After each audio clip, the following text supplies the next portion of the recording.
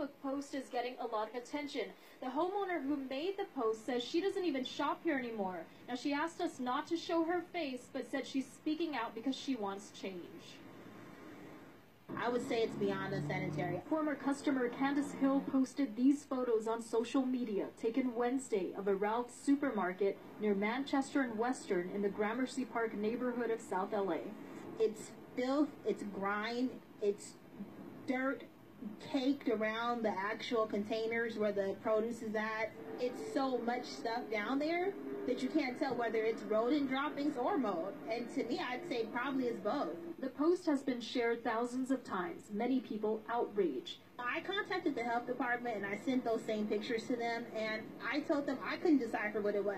A spokesperson with Ralph's Grocery Company acknowledged the photos. Would you call those conditions sanitary and satisfactory for your customers? Certainly, looking at the photos, that's not something that we're proud of, and something that immediately when it was brought to our concern, we wanted to make sure and remedy. We're told they plan to remodel early this year, and this location passed its health inspection just today.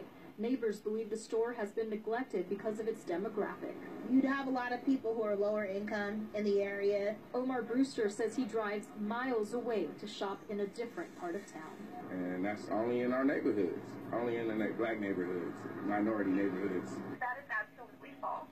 We are looking forward to remodeling this store and making a very significant investment into the neighborhood. There is a community meeting coming up January 23rd. We'll put the details on our website, ktla.com. Now, we did speak with a couple of shoppers out here who told us that the conditions inside are fine with them. One man told us if they were bad, he wouldn't be shopping here. We're live in Gramercy Park. Kimberly Chang, KTLA 5 News. Kimberly.